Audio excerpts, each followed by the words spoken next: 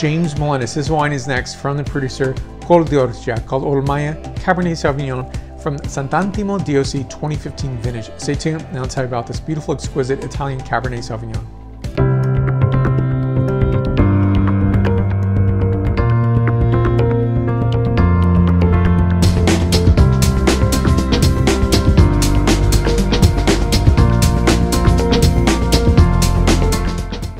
So, it was interesting when I was tasting this wine. I think it's exquisite, first of all. Very nicely done, refined, 100% Cabernet Sauvignon wine, and a 14.5% ABV. Let me show you the label up close first.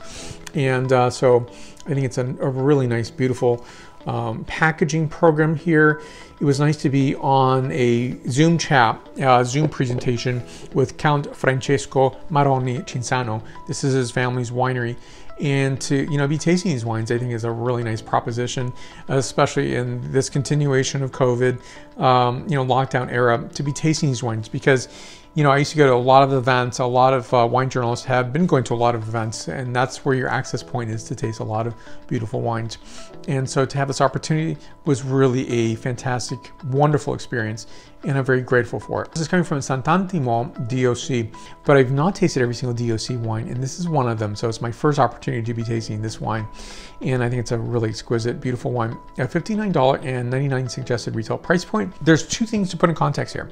The $59.99 retail price point is a suggested retail price point is a very good price point considering the quality of the wine.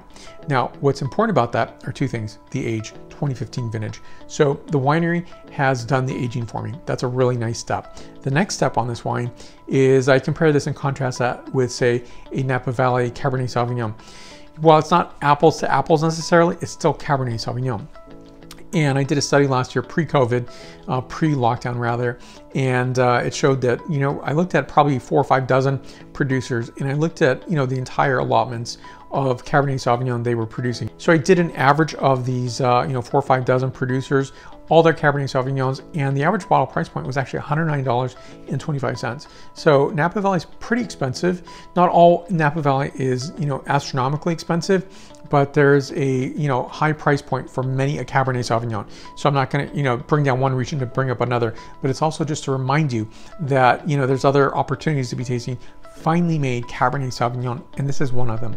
So let's talk about the vinification on this wine. Now, the vinification on this wine, it's manually harvested, rigorous selection of the fruit itself in the vineyard as well as the cellar. Now, the grapes are fermented for 20 days in 50 hectoliter stainless steel vats at a controlled temperature. And the aging on this wine is 18 months in new French oak barrique, as well as a small portion to American barrels, followed by a further 8 months of refinement in bottle.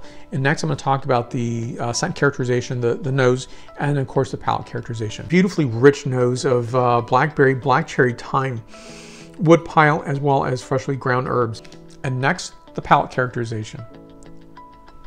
Palate of rich blackberry notes, cassis notes, tarragon, and fresh bay leaf. This wine is 94 points out of 100 points.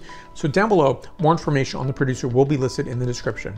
Additionally, you can subscribe to this channel, and if you've already done so, thank you so much. I do appreciate it, and give a like to this video. And we can have a conversation either down below in the questions and comments section, or you can also do that on my social medias of Facebook, Twitter, Instagram, LinkedIn, WordPress. Thank you for your support. I will see you in the next video. Grazie and salute to you.